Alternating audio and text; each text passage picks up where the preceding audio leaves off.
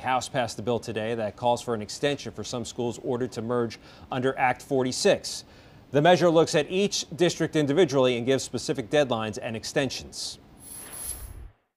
What it really does is takes a tailored approach, looking at a lot of the different situations that are out there as school districts handle the State Board of Education merger orders, and provides some with a delay, others with kind of a modified delay, and others who felt like they wanted to keep going, the ability to keep going. The idea that some districts were given a delay but not others is not going to be helpful right across the board, and that's what the original proposal would have done.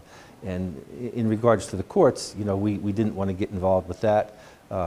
That'll play out, but I think it's clear that we're still not settled on this, and so it'll be up to the courts.